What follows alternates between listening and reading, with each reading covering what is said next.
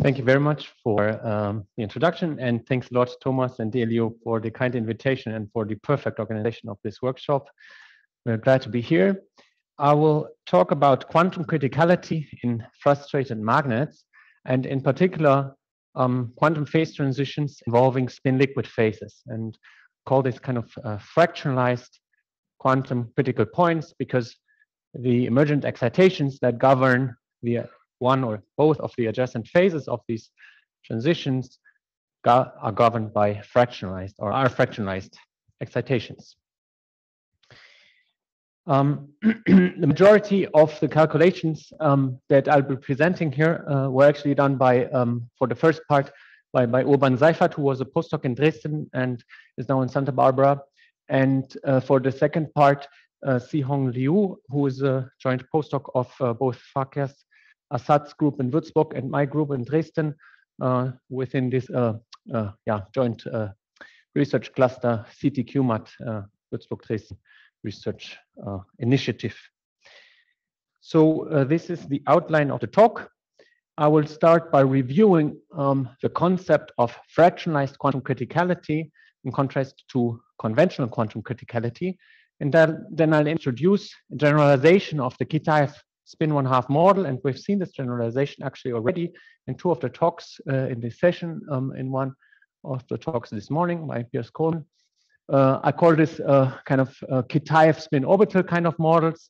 This has been termed Yao-Li model in this morning's talk, or you can also think of this as kind of Kitaev-Kugel-Khomskii model. Now I will argue why this kind of Kitaev spin-orbital model is actually very much appropriate to look for kind of these fractionalized quantum phase transitions, because in these kind of models we can really make specific statements that are controlled, fully controlled analytically, or we can even do quantum Monte Carlo simulations without any sign problem, although it describes a frustrated magnet. And that is basically what I will be showing in the third part, that we do have a model where we believe have strong evidence for a fractionalized quantum critical point, which is governed by fractionalized fermionic degrees of freedom. And then I'll conclude. So,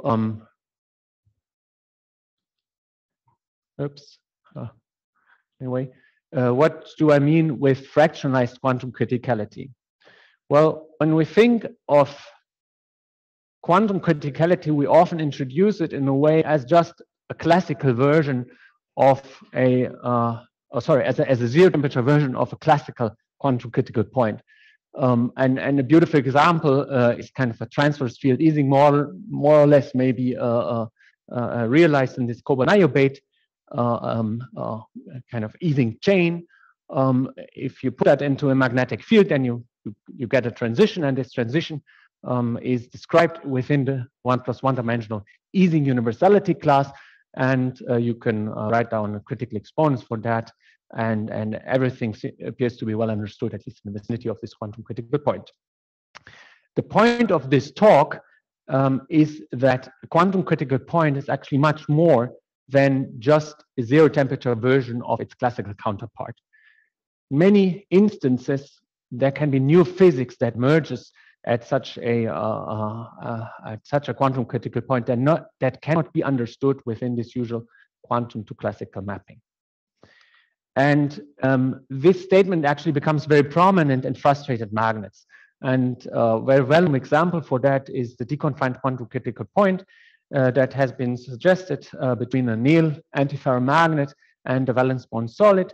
And maybe many of you know that within this usual Landau paradigm that works so beautifully well for the classical phase transitions, this transition between two symmetry-broken phases with symmetries that are distinct is either through some intermediate phase or without any fine-tuning is first order. But it has been argued that due to some interplay between order parameter fluctuations and topological defects, there can actually be new degrees of freedom, emergent fractionalized degrees of freedom playing a role right at the transition.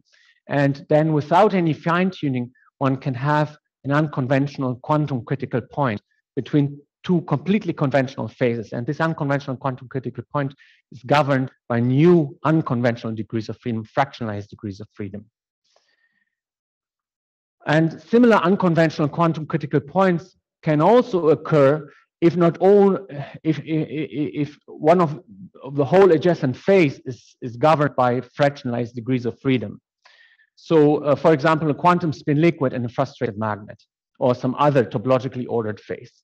So, if you have such a transition between some ordered states, say some usual Neal antiferromagnet, and a quantum spin liquid, then this quantum spin liquid is described by fractionalized excitations, interact by an emergent gauge field.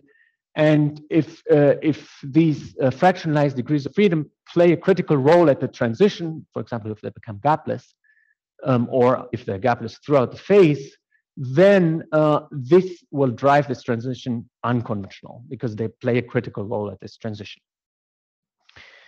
And a similar such physics can also not only occur between ordered states and quantum spin liquids, but also between two different kinds of quantum spin liquids, where maybe one of the quantum spin liquid is described by a different gauge field, or is described by a symmetry breaking. So this would be a symmetry-broken quantum spin liquid, for example. The goal of this talk is to present a transition between or in and out of such a spin liquid phase in a microscopic model in the controlled setting. And I will argue that this is possible in a spin-orbital generalization of the Kitaev spin-1/2 model. So before I'll go to the generalization, let me go back very quickly to the spin-1/2 Kitaev model, just because it's so beautiful. I imagine that all of you have seen that before, and I believe that Natasha has talked about that on Tuesday as well. But just to set the stage again. So Kitaev spin-1/2 model is a model on a honeycomb lattice of localized spins 1/2 that interact just via easing degrees of freedom. And the local quantization axis changes now as a function of the color of these bonds. So the three different kinds of colors corresponding to X, Y, and Z links and X, Y, and Z quantization axis. This is a highly frustrated model, a highly degenerate classical ground state, but even the quantum case, spin-1/2 case, can be solved exactly via a Majorana representation. And the idea is that you replace these Pauli spin-1/2 operators by Majorana operators, Bx, By, Bz, and the fourth one, C. So instead of having now 3 Pauli matrices, we have 4 Majorana operators, and then you need an additional gauge constraint. And with this gauge constraint, actually, somehow, whoops, something's not working very nicely. Let me see. Okay. Oh, sorry for that. Okay. So basically, you plug this representation. You can show that actually with a gauge constraint, this representation fully satisfies the SU2 algebra. So this is the fifth representation, and then you plug this into the Hamiltonian, and then you, of course, initially end up with 4 Majorana operators because you started with bilinears and sigmas, and each sigma has 2 Majorana operators. But then actually, what you could show is that these B operators you can combine into linked variables, and these linked variables commute among themselves and with the Hamiltonian. And that's the crux, the crucial point of this solution, that you have this large, a thermodynamic number of conserved quantities, these Uij operators that commute with the Hamiltonian and among themselves. And that's why you can simultaneously diagonalize these U's with the Hamiltonian. And basically, these U's can be understood as a Z2 gauge field because they square to 1, because the Majorana operators square to 1, and these are Hermitian operators. These are Hermitian operators, these U's square to 1, so they have eigenvalues plus or minus 1. That's why they correspond to Z2 gauge field. It's a static Z2 gauge field because there are no fluctuations allowed because of this commutation, right? In principle, of course, you could ask, well, now you could just add some other perturbations to this model, and that's, of course, what people have done. For example, adding some Heisenberg coupling, that's also something that would be maybe required if you would like to model some real materials, such as ruthenium trichloride or some iridates. The point is, you can, of course, do some kind of numerical simulations on small clusters, such as this one on 40-site, 24-site exact diagonalization, and you can map out the phase diagram, but there's no chance to say anything about the transitions. It's basically the clusters are just too slow, too small. Of course, you can do DMRG, and then you can go to slightly larger lattice sizes, but there's no chance to do anything, to say anything on the nature of these transitions, because then you would like to do some finite size scaling, and it's practically impossible. You can also do not any analytical approach, because whatever you basically would like to do, I mean, you can do some kind of part on mean field theory, but then you basically neglect the fluctuations of the gauge field, which is not allowed except at the Kitaev points. But once you go away a little bit from these Kitaev points, then you introduce fluctuations of the gauge field, and then nobody really knows what's happening with these gauge fields. It's extremely hard to put this kind of in a controlled analytical computation. You can also you cannot do any quantum Monte Carlo simulations because of this dynamical Z gauge field. So basically, there's no sign problem-free quantum Monte Carlo available once you go away from this Kitaev limit. So basically, although in this particular model there may be a possibility of a fractionalized quantum critical point, we cannot extract it, at least not theoretically. So that's why I propose to go to a spin-orbital generalization. And the way we think about it is, of course, there are many generalizations of polymatrices, but one possible generalization is to think of a polymatrix as a representation of the Clifford algebra. And then you can go to higher dimensional representations of Clifford algebra. So for example, instead of having 2x2 gamma matrices, you can have 4x4 gamma matrices. You can even go further, like 8x8 or 16x16 gamma matrices. And in fact, in this way, you can realize in a microscopic model all 16 types of topological superconductors that have been discussed in a field theory language, Kitaev papers and others. In the simplest realization, actually, with just these gamma matrices, you can actually show that these 4x4 gamma matrices can be written in precisely the same way that we have seen also this morning. We call this the kind of Kitaev spin orbital model, but you can also actually show that this is fully equivalent to the Yao-Li model. And in fact, as we have also heard this morning, within a Majorana representation, and I've written on a particular one here, doesn't really matter which one, but within a particular representation, you can solve this model in precisely the same way that the Kitaev spin-1/2 model was solved.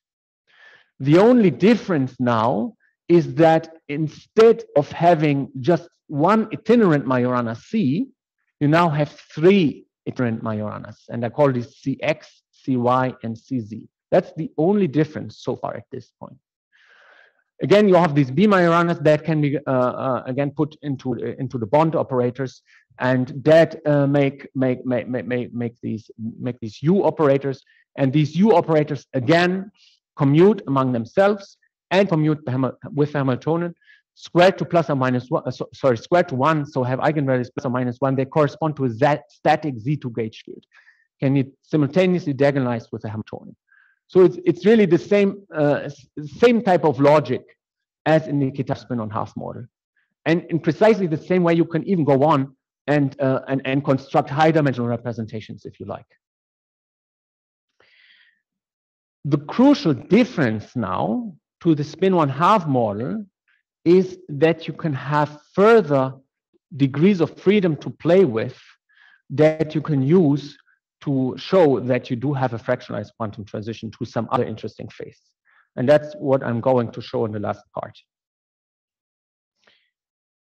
So here I'll add some kind of Heisenberg type of interaction that only acts in the spin channel. So I call this spin-orbital model because it's kind of spin-spin interaction is kind of SU2 invariant, and the orbital interaction has this Kitaev kind of character that is a kind of easing type of interaction with this bond-dependent quantization axis.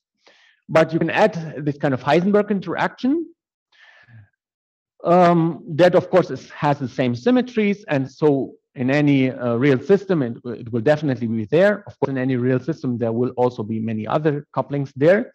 But just as a toy model, the crucial point is you can use the very same representation of these polymatrices in terms of Majorana operators, and can rewrite this in terms of just C operators. So there are no B's and therefore also no U's involved anymore here. And that means that this perturbation now still has the property that these U operators commute with the Hamiltonian. So you now have some kind of Kitaev-Heisenberg spin orbital model that still has the property that for all J's and K's, the gauge field remains static. And that's a crucial step. That's something that was not possible before in the spin 1/2 model, because there everything that you add would immediately lead to fluctuations of the gauge field. Here you do have a Kitaev-Heisenberg model where the gauge field remains static all throughout for all values of K and J. So what would kind of a phase diagram would you expect for this kind of model? Well, you can look at this term. This term is no longer exactly solvable because it's an interacting term of the Majorana fermions, but there are no fluctuations of the gauge field. So you would expect at large J that mean field theory should be conclusive. So what kind of phase would you expect in mean field theory if this term becomes dominant? Then you would expect that this operator here gets a vacuum expectation value. That's at least one possible expectation. So if that happens to be really the case, you can think of this as kind of a spin density wave, because this L operator, these actually are spin 1 matrices. So the representation of the SU2 alpha with spin 1. Which means that these are 3 by 3 matrices with an eigenvalue 0 and plus and minus 1. Which means that if this operator really gets a vacuum expectation value, not all fermions are gapped out, but one fermion still remains gapless. So these are kind of these small insets here. So because this is kind of a Kitaev spin orbital liquid phase, you have 3 types of itinerant Majoranas. You have kind of 3 types of these Majorana cones, but then across maybe some or more transitions, you would expect some state where in the spin sector you would expect some spin order, some antiferromagnetic spin order, but this is still a deconfined phase described by Majorana fermions, where only 2 out of 3 Majorana fermions are gapped out, and 1 remains fully gapless. So that's what you would expect from mean field theory for that. And in fact, that is also what one can show in ideal calculations. So first of all, look at these plot. Look at the blue curve. This blue curve is really dull. This shows nothing, and this is what it's supposed to show. Because what does it show? It shows the expectation value of the plaquette operator. Thank you. And the expectation value of the plaquette operator always remains 1. So this is consistent with what we said earlier. The gauge field remains static all throughout, and we're always in the 0 flux phase, as in the Kitaev model, even for finite J. There are no fluctuations of the gauge field. And then you see that's the kind of the expectation value of the spin operator. And you can think of this as some antiferromagnetic order parameter, and that develops a finite expectation value beyond a certain finite threshold. Of course, these are on small cylinders, so we cannot really make any finite size analysis here. We cannot say anything on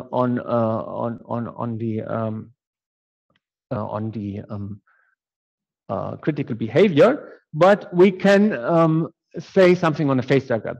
And the phase diagram says that kind of there will be a direct transition from this Kitaev spin orbital liquid phase to this SO3 Kitaev liquid phase, where with SO3 symmetry breaking. We can even use a gradient expansion because now the gauge field remains static and gapped throughout the phase diagram. And we can, and so that means the only critical degrees of freedom are just the fermions. And we use gradient expansion to even show to predict the field theory for this transition. And it turns out, of course, that will be some kind of Gross-Neveu-Dirac field theory with some unusual bilinear that couples to the order parameter, and we call this Gross-Neveu SO3. And we have even used some field theory analysis to show what critical exponents for this field theory would be. But the crucial thing that I would like to show you now in the last 4 minutes or so is that we can even do quantum Monte Carlo simulations because the gauge field remains static and gapped. So now we derive a model that only includes these effective degrees of freedom that are relevant for the low energy transition. So we completely throw away the gauge field because it's static and gapped. So for the transition and its critical behavior, it doesn't play any role. And we extend the model a little bit because of some technical issues to avoid some side problem. We use a bilayer model, and we also use complex fermions. This basically does not change much of the transition. Instead of, I mean, it quadruples the numbers of degrees of freedom, but it's in the same class of Gross-Neveu type of Gross-Neveu SO3 transition. The order parameter is still a Gross-Neveu SO3 transition. Here's the phase diagram that basically Sihong got. And basically, I mean, these are QMC structure factors for different system sizes as a function of J, this interaction. And basically what you see here, there are two different types of structure factors. The first one that develops here is the C dagger LC. That's the SO3 order parameter, structure factor for SO3 order. So there is indeed a transition around 0.5 here between the semi-metallic phase and this SO3 phase. But there's a second transition where basically this C dagger C1, 2, which couples the two different layers, gets a vacuum expectation values. And we call this an interlayer coherence. That breaks a different symmetry. It breaks a U1 symmetry. And come back to that later. But let's look at the phases first. So the first is, of course, the symmetric semi-metal phase. Then there's a transition to something that we believe from the mean field theory should be an SO3 semi-metal, and I'll show evidence for that later. And then there's this U1 gapped phase. It's a fully gapped phase. To show evidence for that this is really the case, here I'll show the fermion structural function. Indeed, of course, in this for the 3 different values of J within the 3 phases. For small j, we indeed see this Dirac cones at the K points. Then for increasing j, you see that near the K points, some of the spectral weight is lifted, but not all. And then for even further increasing j, there's basically no spectral weight. This is a fully gapped phase. Now let's look again at the spectral weight here in the vicinity of the K point at low omega. Now in the low J phase, in the semi-metallic phase, this quasi-particle weight actually, if you extrapolate it to the thermodynamic limit to large L, sorry, then you get in our unit 6, which corresponds basically to the numbers of degrees of freedom, so the 6 Dirac cones.